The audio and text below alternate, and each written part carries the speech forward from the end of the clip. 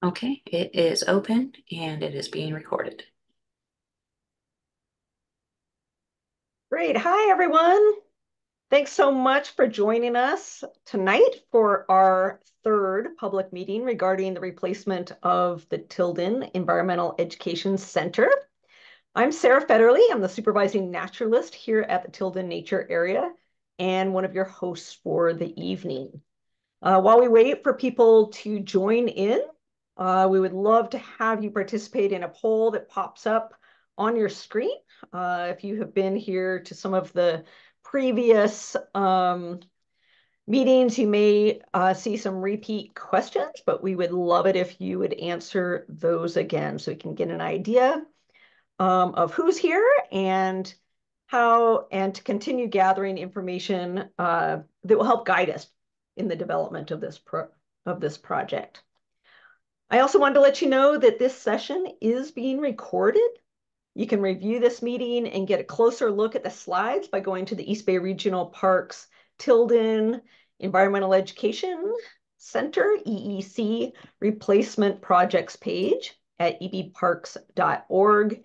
And you can click on one of the YouTube videos for previous meetings or for this meeting.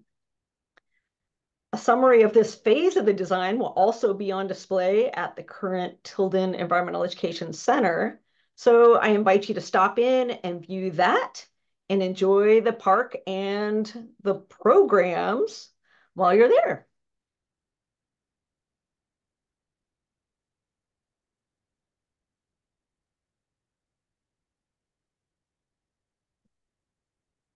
There's 8 questions in this poll.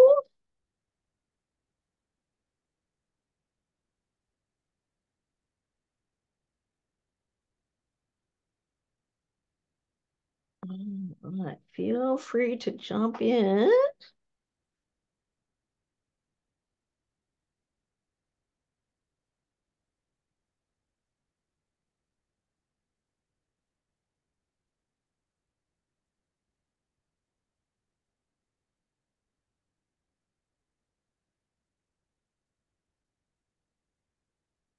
And again, for those of you just joining us now, I'm Sarah Federley, supervising naturalist for the Tilden Nature Area. And it is my great pleasure to welcome you to this, the third community meeting for the replacement of the Tilden Environmental Education Center. A wonderful visitor center that is the information and education hub for the Tilden Nature Area.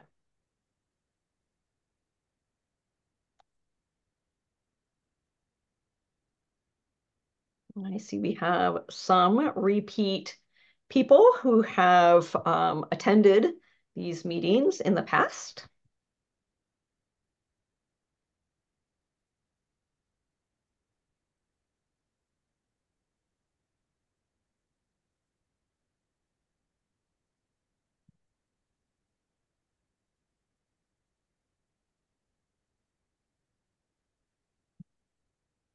And several are visiting the park with children. We ask, when was the last time you visited the Tilden Nature Center? And there's been people that were here in the last week or within the last month. So that's fabulous. We have definitely people from the local community that are visiting here tonight.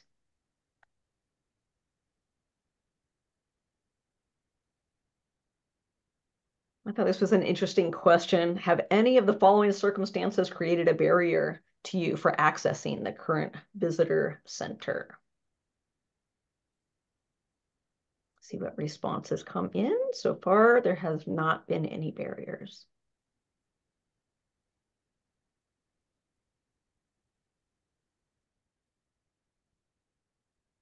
And this is really an opportunity for you to give us input. So we asked some questions this time about things that you would like to see in a visitor center. What are the features you would like to see? What are you interested in learning in the visitor center? So please put some good information in there for us.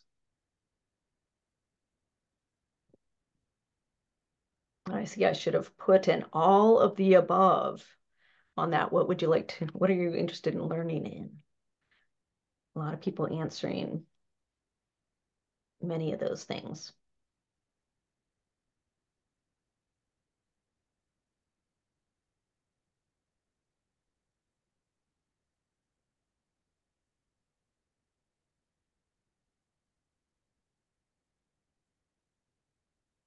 Beautiful. Well, we've done a great deal of work thus far on this project, and we've reached an exciting point in our planning process, which we'll be sharing with you this evening. I also want to thank all the members of the public who have contributed to this process thus far by attending these meetings, by commenting on the web page, and helping us reimagine what this EEC, this Environmental Education Center, can be.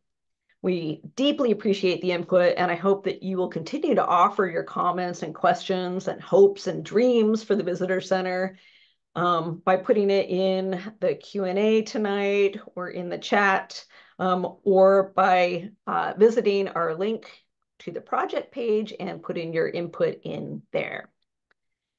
But before we jump into the introductions, I would like to respectfully acknowledge that this project is taking place on the unceded ancestral lands of the Huichin Ohlone people. I ask that you join me in honoring this beautiful land and the people who have cared for it since time immemorial and continue to remain deeply connected to it today. Now it's my pleasure to introduce you to Amanda Sanders, who will go over some of the logistics for this webinar. Thank you, Sarah. Welcome, everyone. We are glad to have you tonight. Those of you that are new and those of you who have attended our previous meetings. I just wanted to go over some of the Zoom features that we'll be using during this meeting. If you look at the bottom of your screen, there's a toolbar that has a bunch of different icons. We will be using the Q&A button to have you go ahead and send in questions to the panelists. And when you send them in, all of the panelists can see them. If it's we can either answer them by writing out an answer, and if they do that, it'll go over to the answered side, when then everybody can read the answers to the question. Or we'll be, after each different section of the presentation, we'll be taking some time to read out questions out loud and getting a live answer from the panelists. We ask that you don't use the raise hand button during the meeting, and that if you have a direct question for somebody, you can use the chat function, and you will only be able to send to the hosts and the panelists. But again, we ask that you don't send questions to panelists who are actively speaking, because it's a little bit distracting to have notifications popping up when you're trying to give a presentation.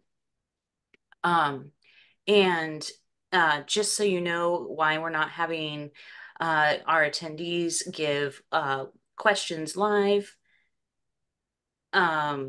it's just because we want to be able to provide a high quality meeting to you all and to not have any distracting and possibly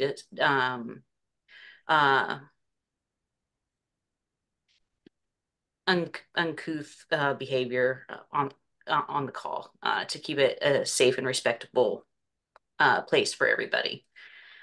If you have any questions, feel free to send me a message, and thank you again for joining. If you haven't had a chance to answer the poll, go ahead and do that now. And after our next introduction, we'll go over the results. Great, thank you, Amanda. Now I'd like to introduce one of the very multi-talented naturalists that are here at Tilden Nature Area, Martha Cerda, who will provide Spanish translation services for the meeting. Hello, everybody. Thank you, Sarah. Happy to be here. Buenas tardes, me llamo Marta Cerda y soy naturalista con el Distrito de Parques Regional del Este de la Bahía en Tilden Nature Area. Esta es la tercera de 3 reuniones comunitarias para aprender sobre el proyecto de sustitución del Centro de Educación Medioambiental de Tilden Nature Area y saber un poco del progreso del proyecto. Estoy aquí para traducir cualquier pregunta que puedan tener. La presentación no va a ser traducida, pero pueden hacer sus preguntas en español en la sección de Q&A y ahí estaré respondiendo. También me pueden mandar sus preguntas en la opción del chat abajito en su pantalla. Muchas gracias por estar aquí y por su participación. En realidad queremos escuchar lo que ustedes quieren ver en este nuevo centro. Un recordatorio que esta reunión está siendo grabada y estará disponible en nuestro sitio web. Si quieren saber ese link, me pueden también mandar un mensaje. Una vez más, bienvenidos y muchas gracias por estar aquí. Thank you, Martha. Great. Okay, let's head back to the polls and just get an idea of some of the poll questions. Again, the majority of people have attended, either one or both of the previous meetings.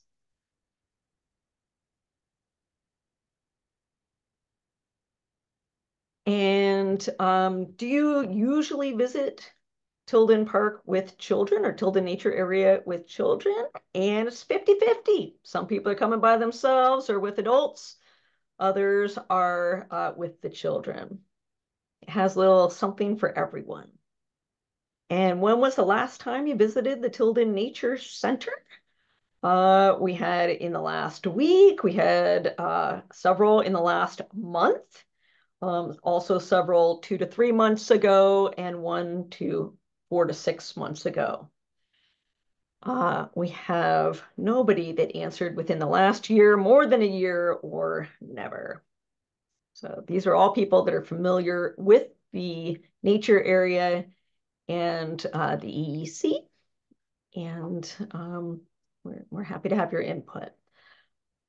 Have any of the following circumstances created a barrier for you accessing the current visitor center? No bus service from the area. Yes, one person said that's a problem.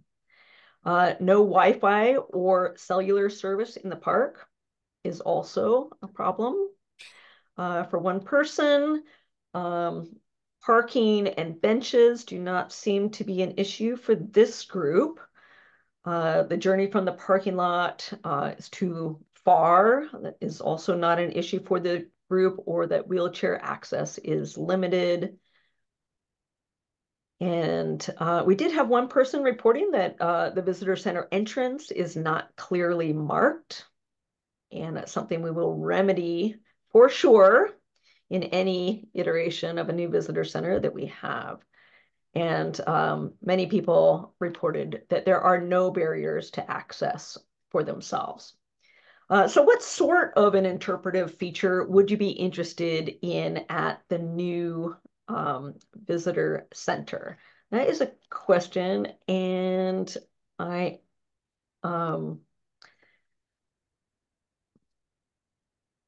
trying to figure out how to view those answers. I'm skipping that one for the moment, and we'll get back to it. I'm having a little bit of trouble viewing the writing answer portions. So what part of the Tilden Nature Area's history are you interested in? 67% said the native peoples and Ohlone culture. 50% said ranching history.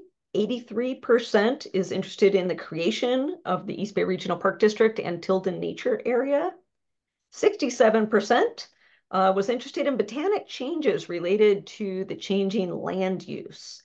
And 67% said they were interested in the CCC, or Civilian Conservation Corps, and Army presence that was in the park. Sarah, would you like me to go over some of the short answer write-ins? I would love that. Thank you. I'm not able to see those. You're welcome. So one of the questions was, what sort of interpretive features would you be interested in at the new visitor center? Um, we have a hands-on food web activity, a library, opportunities to talk with the naturalists, have field trips, hands-on activities, scaled watershed activities, another suggestion for a library. Someone said a history of the UC Berkeley impact on the origins and development of the park district. That's a good one. And model Ohlone habitat and aspects of daily life. Great. And then the last one was, what is one thing you would like to learn about in the visitor center? We have the park, the Tilden Park itself, ecology of the plants and animals, what people think about the proposed design, and how the watershed works. So thank you. Fantastic. Yeah, thank you so much for you guys sharing your thoughts on that, and we appreciate the feedback. Yes, it's all really good stuff, and we look forward to really working some of these nuggets into our design. So at this time, I would love to introduce some of the folks that are presenting tonight. We have our district architect and project lead, Jim Devlin, who is here. And from our EHDD architectural team, we have Ryan Metcalf and Chris Patano. And from our exhibit design firm, Aldrich Pears and Associates, we have Richard Lean, Alex Noble, and Scott Plum. And from our landscape architect firm, CMG, we have Lauren Stahl. Is there anybody that I missed tonight? Okay. All right. So with that, Jim, I'm going to turn it over to you. Okay. Thank you. I'm having a little bit of problems now with moving the slides again. Okay.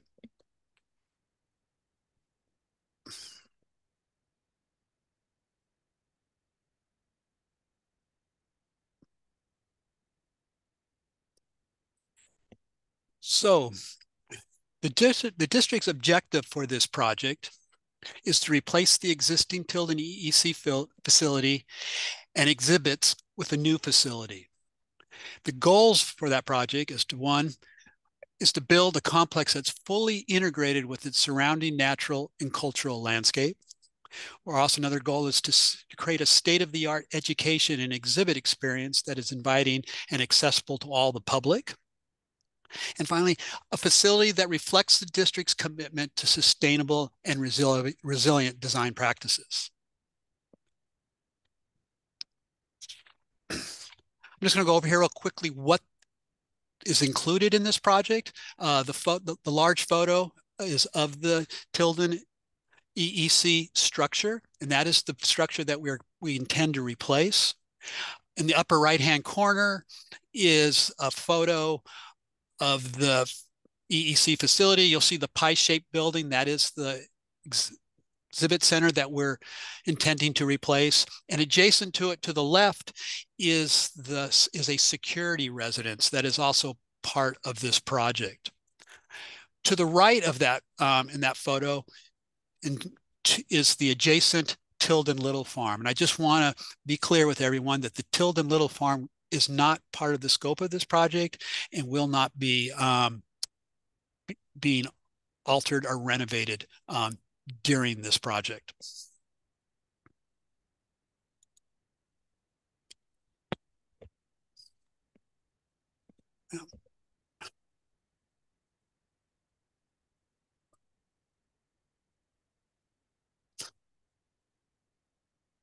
I need to find it. All right, I think I've got it. Wow.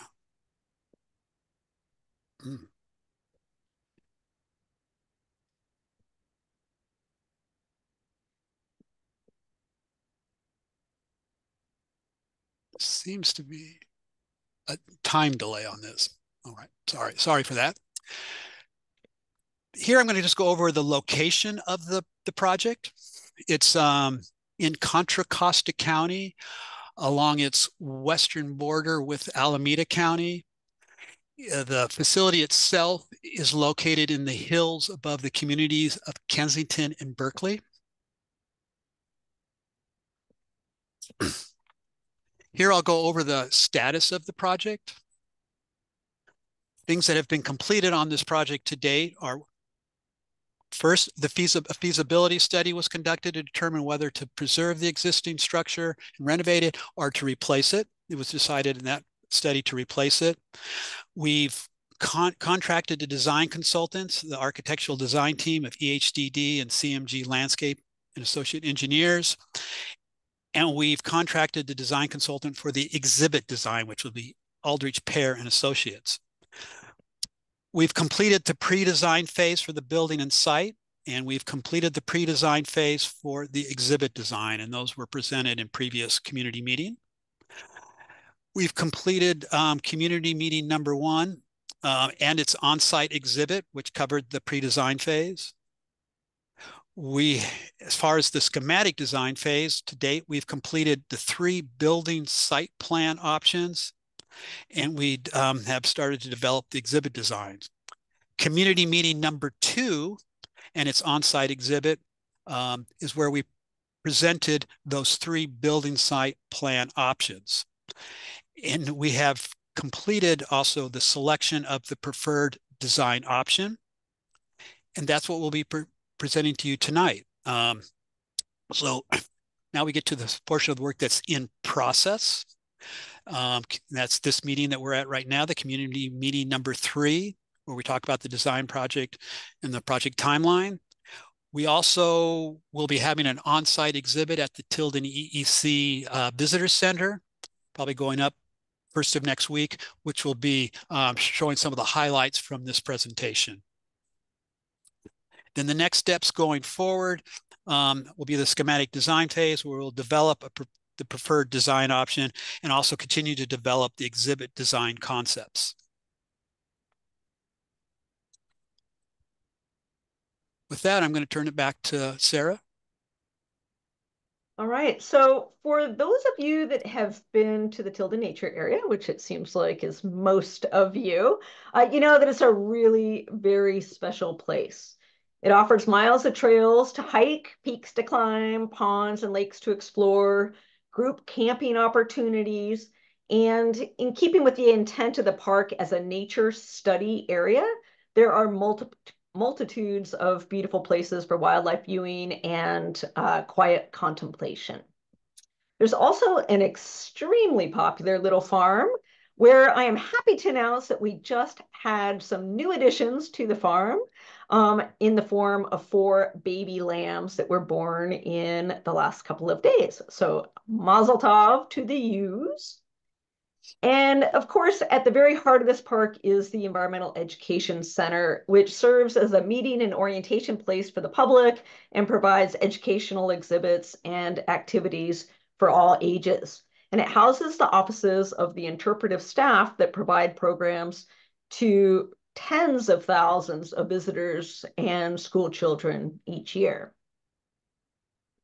The mission of the East Bay Regional Parks Interpretive and Recreation Department, which is the department that our staff and our park falls under, the mission is to inspire East Bay residents to enjoy and value their regional parks through innovative programs and services that are educational, uplifting, and empowering.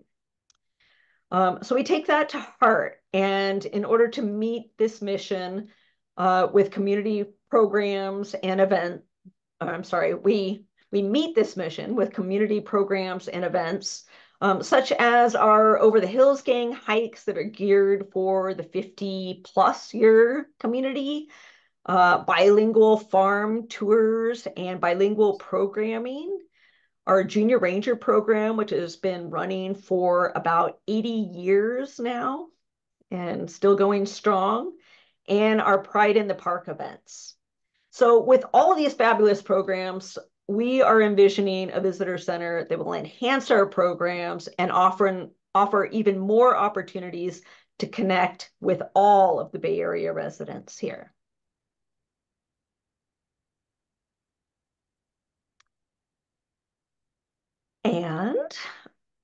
with that, I believe we are going to send it over to EHDD to talk about the architectural plans.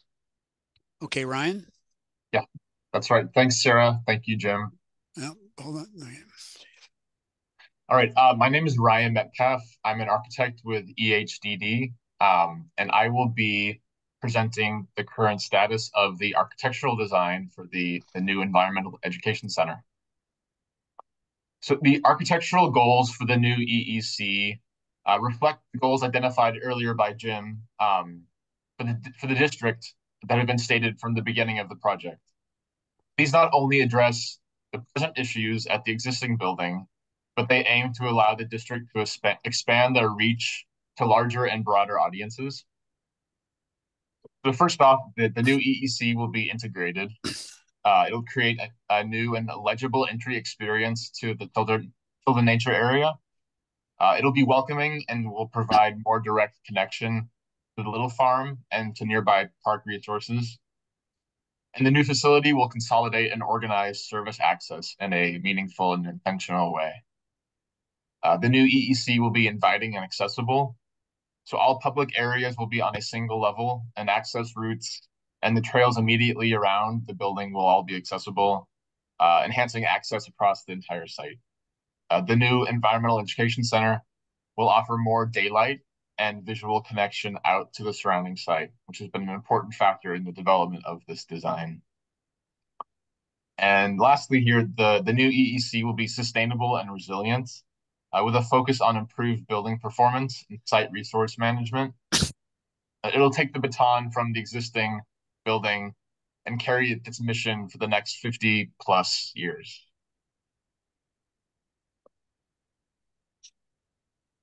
So as Jim alluded to in his kind of status of the project and progress of the project, in the previous community meeting, our team shared 3 architectural and landscape scheme options for the new EEC, which are represented here on the screen.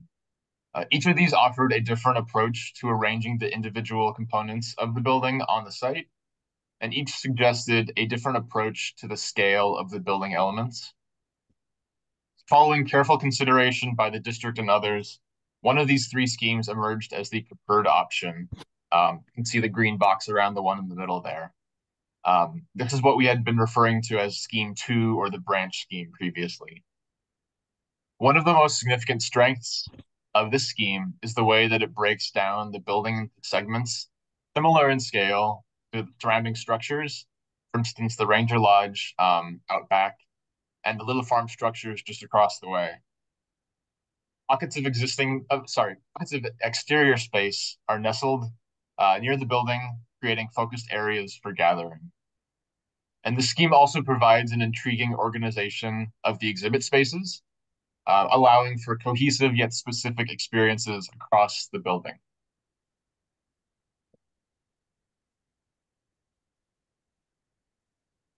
Can we jump one slide, please? Okay. Thank you. So before going in a bit further on the new design, I think it's worthwhile to spend a little bit of time situating ourselves and looking at the existing conditions of the existing facility. As many of you are aware, the EEC is located at the center of a clearing, surrounded on 3 sides by a series of trails and service paths. To the east, which is at the top of this drawing, there's an open meadow and trails leading up into the hills. Security residence and staff parking are adjacent to the EEC over there to the north on the left here. And of course, the Little Farm, the south, is an important next door neighbor. Most visitors arrive at the EEC via the parking lot and cross Wildcat Creek and continue along pathways that lead further into the Tilden Nature area, or they go up to the Little Farm, or they head into the EEC. Now, the entrance to the existing EEC, which is shown here with a red arrow, is oriented toward the pathway from the parking lot, but is turned away from the rest of the site, including the access from the Little Farm. So the EEC is a well-loved resource, as we all know, and it provides a delightful interior space at the central rotunda. But some of the issues facing the existing facility are that it does not meet current accessibility and building codes. And the aforementioned entrance is not easily apparent for visitors from the little farm. And the building's geometry creates some wedge-like rooms which lack flexibility, and there's a lack of daylight and views to the site from within the building.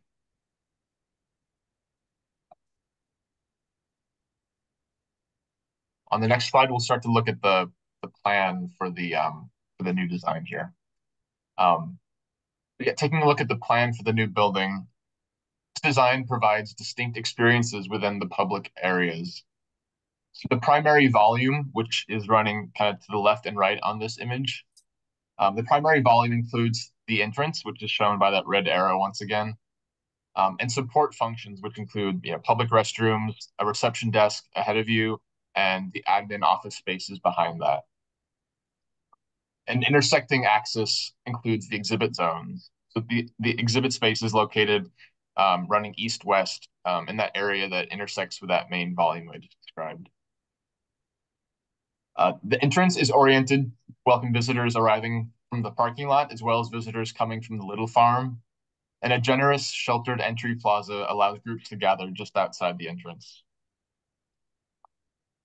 Speaking of the exhibit space, there are 3 long, distinct branches that provide space for the interpretive themes.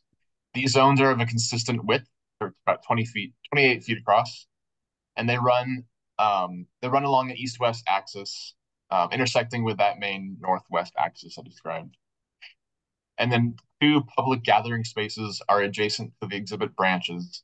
Those are those rooms that are kind of tacked on to the exhibit areas on the southern or entrance side. And administrative areas are located at the rear of the building, adjacent to a service yard to the far north. And that service yard is accessed by a service route that runs along the northern edge of the site. There's a small shop structure that's located at the rear of the site as well, that's accessed from the service yard level. And the security residence is shown being renovated in its current location. So it's the structure you see at the slight angle at the bottom left of that plan.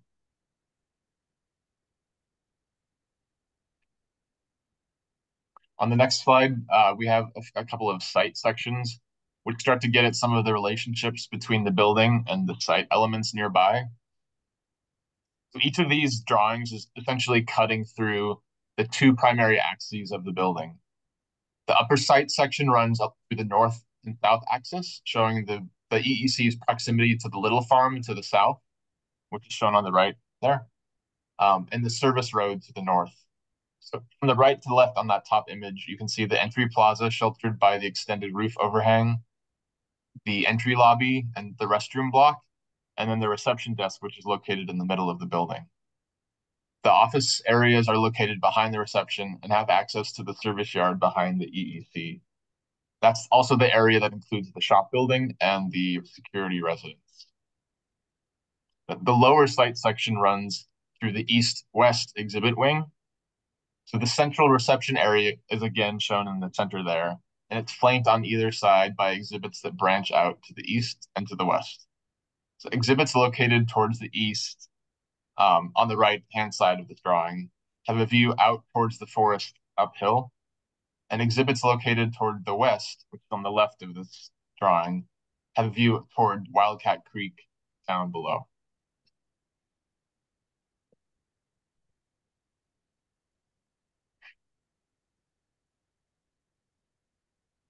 Now, on the next couple of slides, we wanted to include some initial visualizations of the massing and character of the new building in progress. Now, please note, these are intended to illustrate essentially the scale and the siting location of the building, but they do not yet suggest building materials or landscape elements per se. Looking at the exterior of the building, these 2 views approximate the 2 primary ways of approaching the building. On the left, that's the view essentially from the parking lot, having just crossed the creek. And then on the right, that would be the view after you've exited the little farm with the cow barn kind of poking out there on the right. So the primary public spaces, including the lobby and the exhibit area, are sheltered by gable roofs. So these roof forms are pretty common and familiar in this context, but they're also inviting forms that reference existing park structures nearby, for instance, the Ranger Lodge and some of the Little Farm agricultural structures. In the secondary public spaces, that includes the two public gathering rooms that are located nearby. Those are smaller box-like volumes that sit below the height of the adjacent gable roofs. And just for reference, if anybody's curious, the gable roof of the primary axis, that's at the main entry, that currently extends up to about 30 feet high, and the intersecting exhibit gable roofs go out to about 25 feet there. On the next slide, we have a couple of images to pair with the exterior views. These are, again, some rough early views of some of the interior qualities of the space. So the intersection of these roof forms creates a generous and airy space at the center of the building, near the reception area seen here in these two interior views. And this central space is not entirely unlike the open area of the existing Environmental Education Center building, where we have the generous volume at the reception area at the center. As you'll notice, exposed structure throughout this area articulates the resulting geometries of these intersecting volumes, and it may demonstrate a compelling sustainability approach where we're repurposing material from the existing building in the new structure. And also expansive views out to the surrounding site are provided as a backdrop for exhibits in these areas. In the image on the right, you can see the western view toward Wildcat Creek. And in this exhibit space, the idea is that it would focus on the Wildcat Creek watershed just beyond. So that's a bit of a sampling of the existing architectural design. Does that wrap it up, Ryan? I believe so. Okay. We'll go into the exhibit design being presented by, I believe, Richard. Are you going to be the one to start it? Yes. Can you hear me? I just switched my earbuds here. Yes. Yes. Terrific. Hey, and welcome and thank you for attending this evening. My name is Richard Lean, and I'm a partner at Aldrich Pears Associates. Aldrich Pears Associates are interpretive planners and exhibit designers, and we're working in collaboration with architects EHDD, as you just met Ryan, and you'll following our session or segment, you'll be meeting Lauren with the CMG Landscape Architects, and we're working with again Ryan and Lauren in collaboration on the development of this project. I'm the exhibit design team's project manager, and this evening I'm joined by Alex Noble and Scott Plum. You know, Alex is an associate with Aldrich Pears Associates. She's an interpretive planner and an exhibit developer, and Scott is our lead designer, leading the kind of the creative development of the work, as we're going to be sharing with you this evening. So Alex is going to start us off. She's going to be kind of walking us through what you see on screen, some of the kind of the interpretive foundation that we've developed in collaboration with the team at the current Tilden EEC, all the terrific Sarah and her team of naturalists and other kind of dedicated folks with the Regional Park District. A few of them, of course, are on the call this evening. Scott's going to follow Alex and share work in progress development of some of the preliminary exhibit ideas, which we're looking forward to sharing with you some general kind of overview of floor plans and kind of e-exhibit and visitor experiences. So with that, I'm just going to hand it over to Alex. Thanks, Richard. I'm going to start by talking about some of the basic principles of the exhibit design. Our work here is really to figure out what people will experience at the new visitor center. But the starting point really for that is to define a big idea. And for those of you who've been on the previous community calls, this will be a recap for you, but for anybody who wasn't, I just want to make sure that we're all starting on the same page. So I'm going to review it again. So these big ideas, really, we're trying to get at, if visitors take away one thing when they leave, what will that be? And then what are the other key points that support that big idea? These are really the foundation on which all those exhibits are created. And this slide really tries to capture that framework of ideas.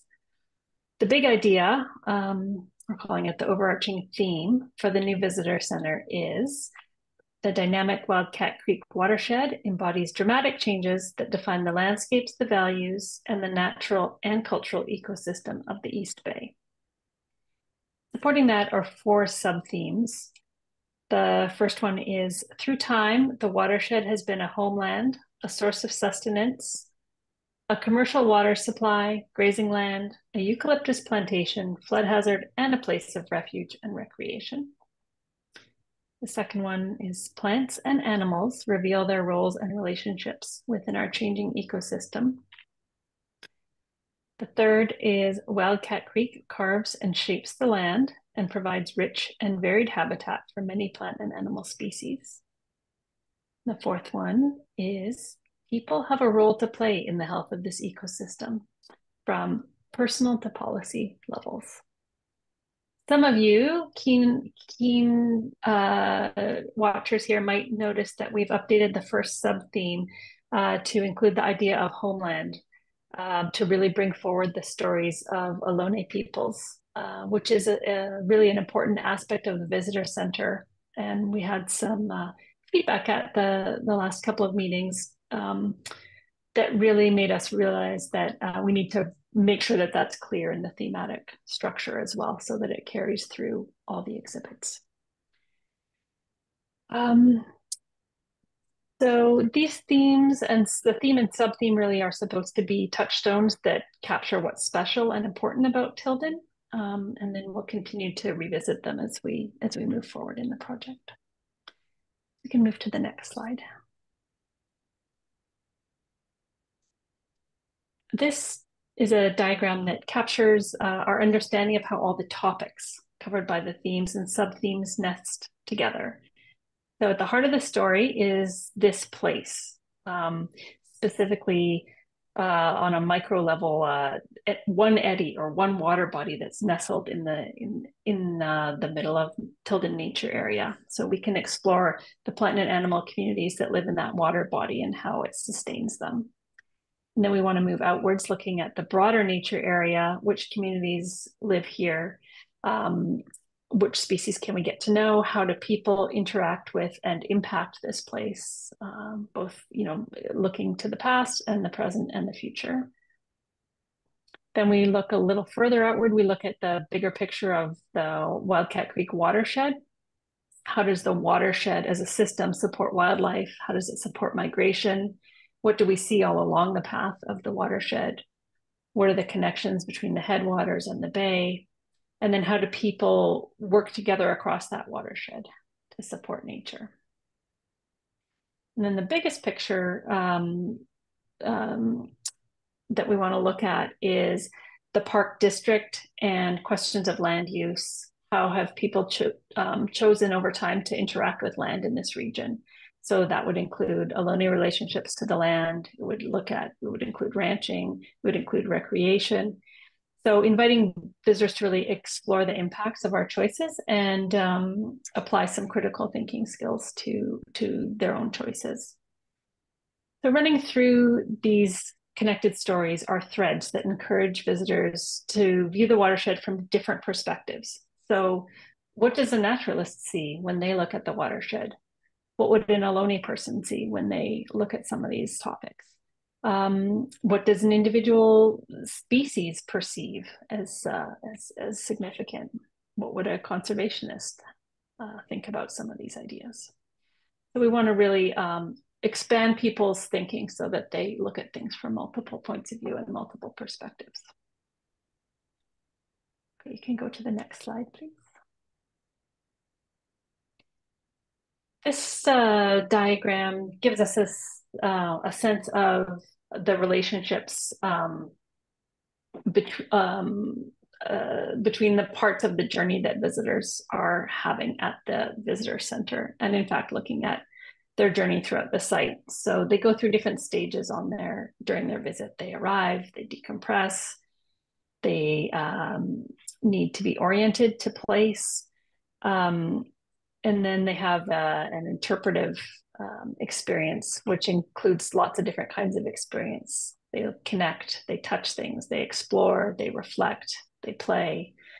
And then we really wanted to look for opportunities to link that interpretation inside the visitor center with what's happening on the exterior. So this was an important idea that helped us work with EHDD and CMG to come up with a plan that was going to really integrate the indoor and outdoor experience. Okay, next slide. Sorry, hold on a second. This is the last slide I'm going to talk about. So from those conceptual diagrams, we started to look into how might these exhibit themes and these ideas mesh with the building scheme. This shows a series of bubbles. Each of the different colors represents one exhibit area, and this is overlaid onto the building plan. So it shows how some of the themed content relates to the building. Ryan mentioned some of this in his presentation too. We've got one wing that really looks at Wildcat Creek, and that story is integrated with views out towards the creek itself. The section that's looking at woodlands is visually and physically linked to the outdoor spaces that are adjacent to the forested areas. So we've worked really hard to make sure that the ideas that are being interpreted inside are connected to the site here. On a high level, as visitors pass through each of these spaces, the orientation area is where they enter the building. This is where they're oriented to what's happening in the park and to the district. In the reception area, they're introduced to the big ideas of the visitor center, and they'll encounter opportunity in 3 different perspectives. From here, they have a free choice exploration, so they may choose to go left, they may choose to go right. Either way, they'll have a mix of experiences. The 2 main zones are Wildcat Creek and the Woodland Zone. There's also a chance to dive into the history of parklands and land use here in this parkland section. And then the reflection area is a place where visitors can decompress and recollect and reflect on their visit with whoever they're visiting with. That's a really rough, a really basic breakdown of their journey through this space. From here, I'm going to pass the baton to Scott so he can share more ideas about what visitors could do and see and hear in the visitor center. Thanks very much, Alex. Jim, you can move us along to the next slide. I am going to be going through each of those bubbles that Alex just shared with you in a little bit more detail. And we're going to start here with, of course, the orientation. And just to back up a little bit, Alex was talking about the visitor journey, of course, doesn't start right at the door. People don't just magically appear there. They go through a process of arrival lower down on the site near the parking lot, and they cross over the creek, that's sort of our decompression zone, and then they approach the building through the landscaping, which we'll hear more about following this, and arrive in the sort of covered entry plaza area before they pass into this lobby, which is what we're calling orientation. And there's a variety of things, of course, going on. There's, the usual washrooms, but there's also the stories of the context of the East Bay Regional Parks. So there'll be, on the right-hand side, there would be brochures and maps that you can explore to understand the park district in a broader sense.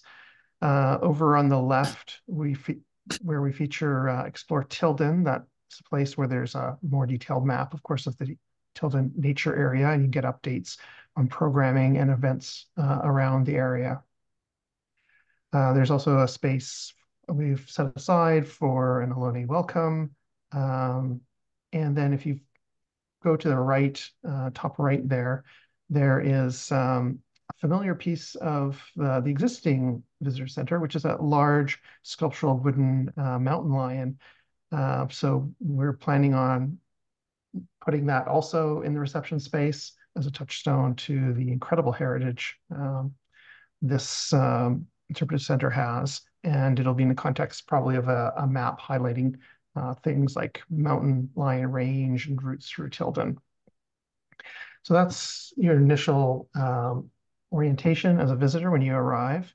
And as previously mentioned, you move from that space into what we're calling reception, which is our next slide. And looking at the bubbles we've got here, we highlighted 3 bubbles. One, if we start on the left-hand side, is a ambassador animal habitat, where visitors might meet indigenous snakes or lizards and learn to appreciate them from multiple perspectives. So that kind of ties back in with the interpretive approach Alex was talking about earlier, about different perspectives and how would a naturalist see something? How would an Ohlone visitor's point of view be, or a rancher, or different perspectives? There is a bubble. The next bubble just above that is reception, and that's really the key touch point where visitors get to connect with naturalists, ask questions, find out what's going on. And it's just to the right of it, the next bubble we have, historic naturalist desk and be a naturalist station. This is a really important extension, really, of the reception space. And it's where we begin to really share the role of the naturalists in the park and give them an opportunity, of course, to share all the wonderful things they experience on a daily, hourly basis within the park. So there's station there where you can touch and study different featured specimens from around the park. There might be a bird's nest or a shed snake skin or an unusual pine cone with a story behind it. There's opportunities to settle down with some paper and colored pencils, maybe draw or trace some diagrams of specimens. And behind it is the historic naturalist desk, where we have a recreated sort of 1950s naturalist desk. Gives you a touch point into heritage and explore old photographs, old interpretive models and things like that. Because as Sarah pointed out, there is a really long history of interpretation in the park through naturalists, and of course the junior rangers. From here, we have visitors have an option of continuing to the left, which goes to what Ryan referred to earlier as sort of the watershed area, or sort of Wildcat Creek, or you can continue on to the right and either go into Woodlands or the Reflect Gallery. So it's kind of a central hub. If we go on to the next slide, it'll give us an opportunity to explore the Woodlands Gallery. And here, the park history gallery is actually what we have next. This is a story that relates very much to the naturalists and the interpretive center that we have today. It's all about the history of East Bay Regional Park District. And there's currently in the visitor center a very large historic topographic model of the park, which will find a new home here. And it'll be surrounded by an artifact wall with a mix of ephemera and artifacts from sort of the history of the district. There's also an opportunity in the middle of that green bubble just towards the top where it says nature of change. There might be a sort of sit down role-playing game where you can explore the development of East Bay. You can play different roles, be a developer, be a conservationist, a rancher, a politician, and make decisions and see what kind of impacts and outcomes there are related to those different roles and the associated perspectives. And we could probably move on to the next slide. So this is the watershed space, and it's really all about Wildcat Creek.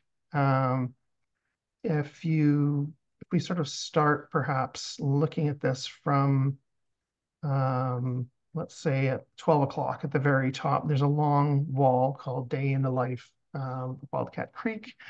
And it's an opportunity to experience the park in a sensory level throughout the day, different times of day, dawn through to dusk, through the night, find out what's happening with the plants and the animals and in the park. So there would be a feature of trail cam footage on video, for instance, something like that, where you would see bobcats or other animals that have been caught on the trail cams. There's an opportunity to sit down into a little nook where there's a soundscape. It has audio that follows through sort of a loop of the course of a day. So you'd hear dawn chorus and birds, sounds of the creek, frogs, that kind of thing. It's an opportunity to share and experience the park at times of day, perhaps when visitors are less likely to be there. Centrally located in this gallery, sort of is, of course, a very prominent watershed model. It's a tactile model of the entire watershed. One side is a fully accessible, unobstructed physical access for people with audio hotspots that call out physical features in the watershed. There is also opportunities for lots of little interactive moments around the perimeter to understand and explore different perspectives of the watershed. Just below that, it's sort of the 6 o'clock position. There is the water, what we're calling the water wall for now, and it is a great opportunity for live species aquariums featuring things like trout, newt, potentially turtles. There'll be a nearby micro-eye station, an opportunity to explore things on a microscopic scale related to watershed and water quality.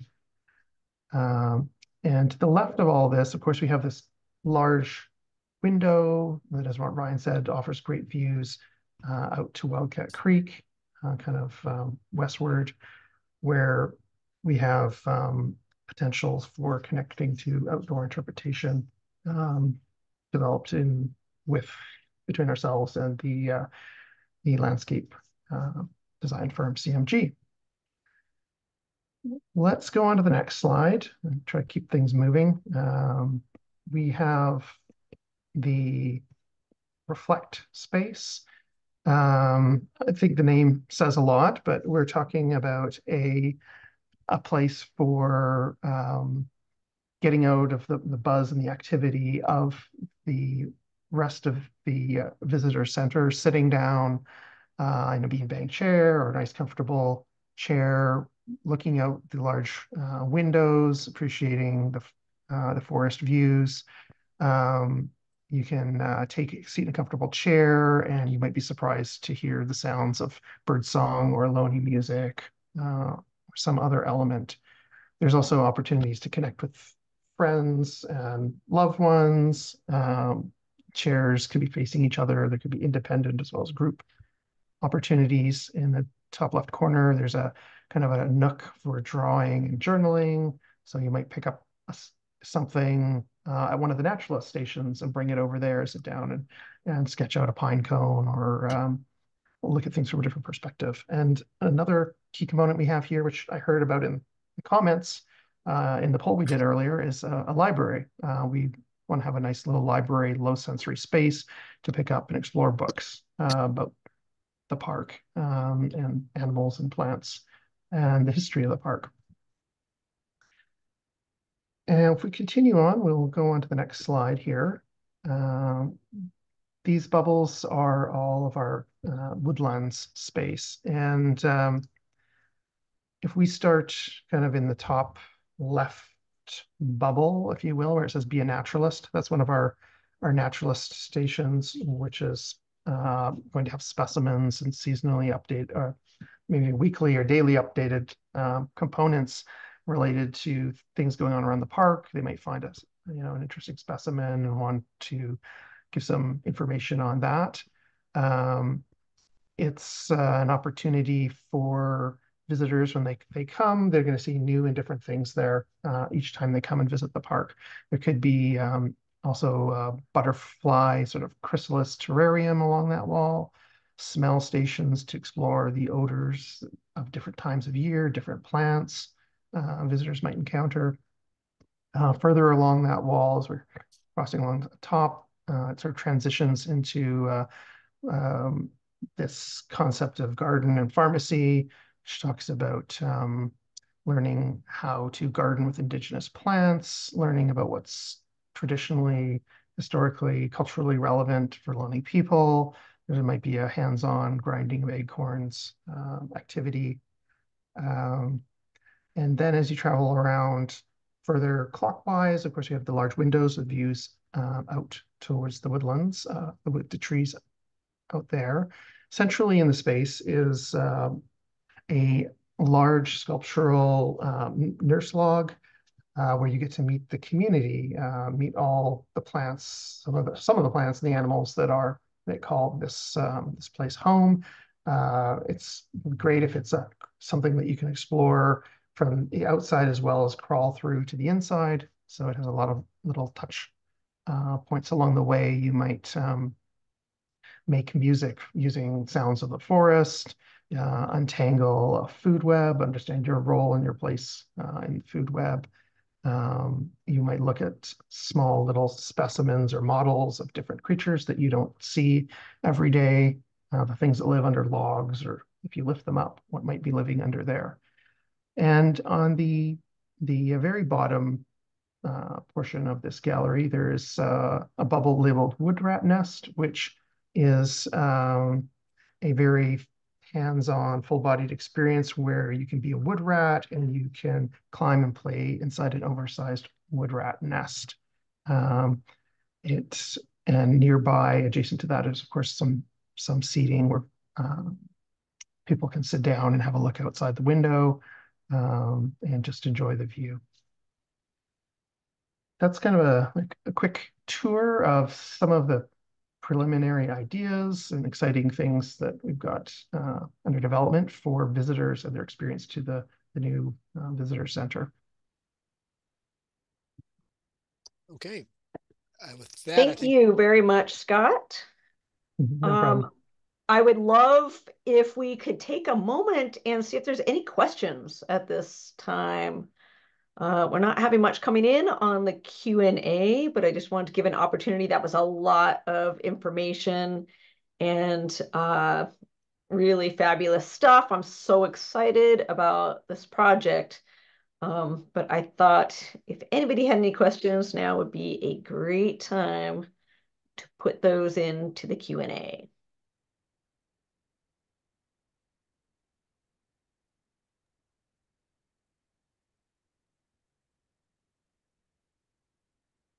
All right, well.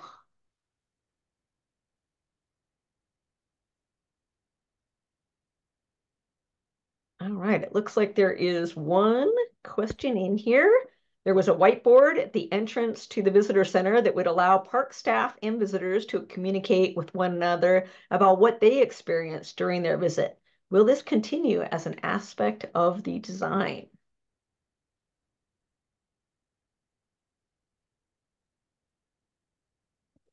If I were to be answering that, I would say absolutely. We will be having those personal connection touch places throughout the visitor center, potentially in the entrance part, but also in the reflection area to allow people to reflect on what they experienced in the park that day, and in the past as well. Did anybody have anything they want to add to that? Just it's a great idea, and we make a note of it. You know, it's a wonderful idea.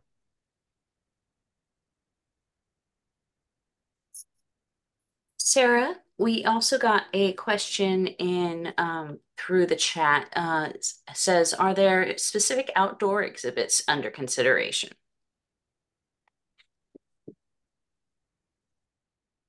Thank you. And we will be doing our outdoor presentation in just a moment. I can answer that a little bit now, Sarah. Okay, great. Thank you, Yeah, Lauren. I'm Lauren Stahl. I'm a landscape architect with CMG, and I'll talk about the kind of landscape of the entire site in a moment. But to speak directly, I actually don't cover the interpretive elements super clearly in my presentation, is partially because they're still under development. And so we're working with APA to figure out exactly what we're going to have. And I'll touch on that a little bit, but we have been discussing having some of the elements from the inside carry to the out. So there will be certain, you know, outside of the watershed wing, there will be outdoor exhibits about the watershed in addition to what you're seeing inside. And same with the woodlands, there'll be, you know, outdoor exhibits that correspond with that. So the idea is that, yes, as you explore the landscape around the Environmental Education Center, there will be opportunities to learn about the plants and the animals and the cultural history and the Ohlone history of the place. Thank you.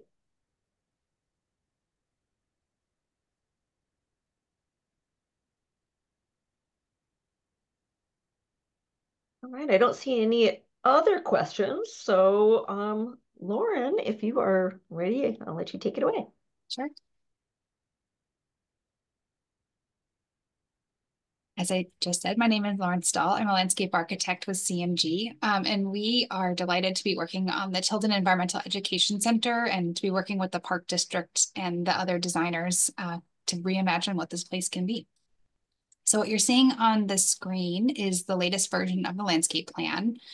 There are two kind of major differences. There's a lot of differences, but two major differences between the current what's out there now and what you're seeing in this plan.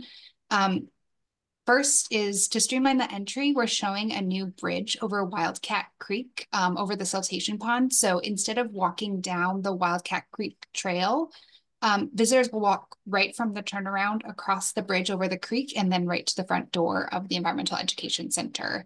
So there's one arched path that takes you to the Environmental Education Center. And then if you loop around, there'll be a second path that creates an accessible route over to the Little Farm, since currently there isn't a kind of path to the Little Farm that meets accessibility code. The second big change on the site is that currently the Environmental Education Center sits in the middle of a large lawn area. And I think as most people know, lawns are water intensive and they actually have pretty minimal habitat value. And so this landscape plan, the new Environmental Education Center will be surrounded by mostly native plantings. And this plan will create much more habitat for native bugs and for birds and provides educational value to the landscape around the center. We do have two lawn areas, so we include one kind of off the front door and one in the back. And those are just places, you know, to have events or for kids to play or for families to relax. But reducing the amount of lawn overall, it lowers both the water use and the maintenance associated with the lawn, and it also increases the ecological value of the site. And so we see that kind of being a win-win. So in addition to those kind of main changes, we have 5 outdoor classrooms on the site. So those are really just meant for places to gather where there could be a naturalist program or where you could kind of go and sit. And then we also have an amphitheater. And so each of the outdoor classrooms will be themed, I think, to talk a little bit about the kind of educational or interpretive program outside. So each of those outdoor classrooms will be themed. There we'll have one, you know, dedicated to pollinators, and then we'll have one explaining the kind of hydrology and flow of water on the site. And so these areas will be used by school groups and for naturalist programs, but they can also just be places that visitors can kind of explore, rest, and learn. And then in addition to that, there are secondary pathways above and below the Environmental Education Center that link to the outdoor classrooms and the various trailheads around the EEC. And these paths will all be accessible for people in wheelchairs or families with strollers. And then we also have some staff support areas and parking, which has been moved. It's currently off of the Wildcat Creek Trail, and it's been located to the north side of the EEC along the Loop Road. So next. And I think to show this a little bit more clearly, as I described in my previous slide, with the new design, the bridge is how most visitors will get to the EEC. So you'll go straight from the turnaround, you'll cross the bridge, and then you'll walk to the front door of the center or onto the little farm. We're still accessible as a team. We're still kind of assessing the feasibility of the bridge based on the kind of geotechnical soil conditions, maintenance access requirements, and cost. So we're still kind of making sure that that's all going to work. But if you go on to the next slide, if the bridge is not feasible, we'll update the plan to look like this. So the existing pathway that's currently parallel to Wildcat Creek will be rebuilt to meet accessibility code. And then we'll have a new winding path that will lead visitors up to the front door of the Environmental Education Center. This option is not preferred just because it requires visitors. You have to descend down from the level of the turnaround to cross the creek and then go back up to the level of the Environmental Education Center. So it's a longer route and there's more change in elevation. So it makes it more difficult for some visitors to get to the Environmental Education Center. But in either case, whether we have the bridge or we have this plan, the route would be updated to meet accessibility codes. So it would be an improvement over the current kind of site conditions. And go on to the next one. I'll walk through the kind of various areas of the site in a little bit more detail. So the existing turnaround will be rebuilt. It's a little bit too steep right now to meet code. So it will be regraded and repaved. And we're going to be adding new sidewalks to safely separate pedestrians from vehicles. The Wildcat Creek Trail will also be updated for, that's the fire access route. So it'll be updated a bit to ensure fire access and then clear connections to the upper and lower pack rat trails. And then you can see there the bridge that would be crossing the creek over to the Environmental Education Center. Go on to the next. I like to think of this area as the front yard of the EEC. So it's kind of the front door and the kind of lawn out front. So as I mentioned, that pathway from the bridge leads you up to the door and then over to the little farm. And then right at the front door is a plaza. So it'll be a welcome plaza. It's kind of a first point of arrival for visitors to the center. And it will have one of the outdoor classrooms there. And that can act as a first gathering spaces for classrooms or families coming to the center. And the plaza is supposed to be, it's intended to be an inviting place. There'll be seating. There's some covered space under the roof eaves, and it'll incorporate interpretive elements as well. And then that right next to that plaza is a large lawn for events or for playing. And then that is surrounded by planting that supports pollinators. And then we have a second outdoor classroom at the back of the lawn. And that outdoor classroom we're imagining being made of logs. We're hoping to get some logs that are being salvaged from some tree removals that will be happening in Tilden Nature Area. As much as possible, we'll be reusing those in some of the site elements. I'm going to the next. So as I mentioned, all around the landscape, there will be interpretive elements like signs or little statues or things. So we're hoping there'll be places where visitors can learn about the environment even when the center is closed, or for visitors who choose not to go inside. So there are these two loop paths that I mentioned, one below the center and one above the center. And so these will both, will have kind of various elements along these loops. This lower area of the site you'll see also has some of the largest stormwater treatment planting areas on the site. And these areas are essential green infrastructure. So they remove contaminants from any stormwater that are coming off either the parking areas or off the building roof. We are integrating these into part of the watershed interpretive story. So it'll be kind of a unique visitor experience that as you come outside or as you walk along that loop, you'll be able to learn about the stormwater treatment and see the flow of water through the landscape. Right next to that, you'll see is the staff parking and service area. It'll be screened by topography and planting and some fencing. I know the area looks really big. It's sized based on the number of vehicles that we need to have for the staff and for maintenance. It's also sized based on a fire access requirement. So this area is the main fire staging area for the entire site. So in the event of an emergency, this is where the kind of fire trucks would be. So we're going to do our best to keep this area screened and separated from the visitor experience, but we're also looking at ways to reduce the amount of impervious surface. So looking at things like pervious pavement to kind of limit the amount of runoff coming off the site. And then as mentioned, in addition to the staff support areas, we also have the residents, and that will have a kind of small fenced in yard for the staff living at the residence. Next. So this is kind of the upper part of the Environmental Education Center. The large windows at the end of the woodland exhibit wing will look out onto planting into trees. And then next to that, kind of next to the building, is a small plaza with an outdoor classroom. And then near there, there's also an amphitheater. It'll be kind of sized to seat about 50 people and will also be quite rustic. It will potentially be made out of salvage wood from the site if we can get enough.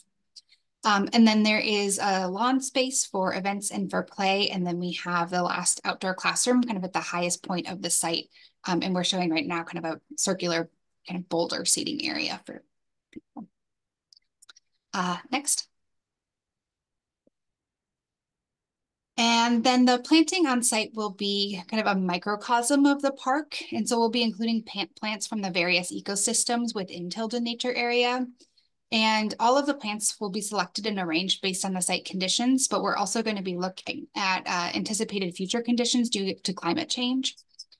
All plants will be selected in consultation with the naturalists, and while most plants will actually be, very local Bay Area native species, we may be looking to the Central Coast or Southern California for potentially more drought or heat tolerant planting, just anticipating that as the climate warms, those may be the types of plants that will do better here. The plants will be also arranged in ecotypes across the site, and you can see that kind of with the various colors on the diagram. So we'll have riparian or kind of creek planting in the lower areas, and then up to kind of oak savanna or woodland planting on the higher ends of the site. So the purple areas will be what we call riparian or kind of riverside planting. So we're going to, really work to minimize any work around the creek. But if there's disturbance from kind of building the bridge or regrading of the access paths, those areas will be replanted with appropriate riparian species. And then the stormwater treatment areas that we'll be using are also a place to showcase woodland or riparian plants. The kind of pinkish color that's just below that is a redwood understory planting. So there are a bunch of existing redwoods on the site, and we'll be leaving those in place.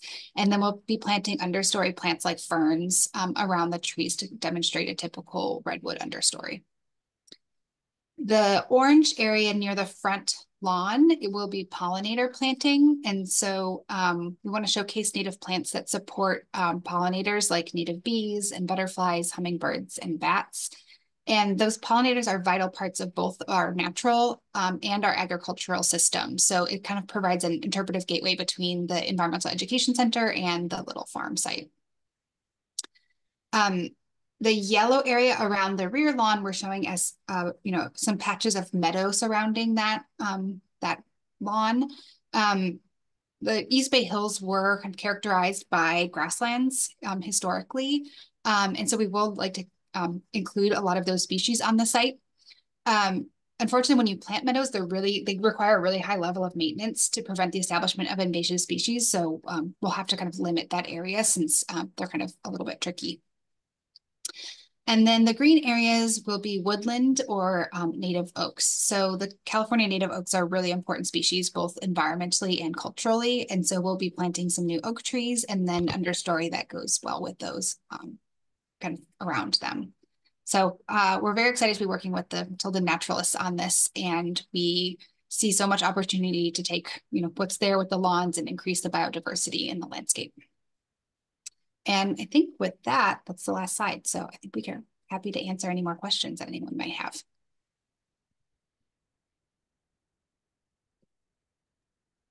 Thank you, Lauren.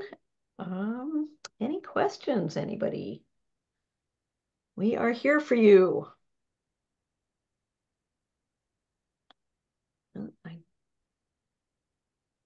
don't see anything coming in. We can still answer them if they do come in a little bit. But for now, we will turn it over to Jim. Okay, this is where I talk about the next steps. As you can see, we're getting towards the end of our schematic design process. We'll be developing this preferred building in site design option. We'll be developing the elevations and the materials for the building. We'll also be developing the exhibit design concepts and the landscape plan. Then we will have a final schematic design, which we will be presenting in a on-site exhibit at the EEC, and that will bring the schematic design phase to a close. And then we will, at that point, develop cost estimates of the project and then determine the next steps after we've concluded this stage. So this is the final of the slide of the presentation. Are there any questions? Just want to remind you, for more information and opportunity to comment on the project, please go to the project website and visit our on-site exhibit. So, maybe something comes up tomorrow about that. Oh, I wish I'd asked that question. Be sure to come to our website and participate with questions, or also any comments that or suggestions you have. And with that, I want to thank everyone for participating. And once again, we open it up to questions. Jim, there is one question. It says, could the treatment ponds be interconnected to simulate a tributary drainage toward the creek? Or are you considering these as simply wet depressions? I can answer that one. Yes, we actually have been discussing ways of potentially having them connected and then potentially connected to the kind of, at least visually connected to the indoor exhibits. I do kind of love that idea of trying to simulate the tributary drainage. And so that is something that we're looking at doing. Obviously working with the civil engineer, since these aren't just, they're not just interpretive elements, they're infrastructure. And so they need to work as well. So we're kind of working in conjunction with them, trying to figure out how to kind of do the best of both. Thank you, Lauren. I don't see any other questions in the question and answer area, and I haven't received any more by chat. So unless any more pop in just the next few moments, I think that we are probably good to go. Great. And I want to thank everybody so much for participating. As you know, the EEC is an iconic building that we've been loving for generations, but it needs replacing. So we're looking to create a new place that's equally beloved, a place that's inclusive and accessible for all communities, with cutting edge and thought-provoking environmental exhibits, and a place that's so inviting that people return to time and time again. So we do want your input. Use that QR code, come to the EEC and talk to us and give us your ideas. And let's make this a fabulous visitor center. Thank you so much. And I hope you have a wonderful night.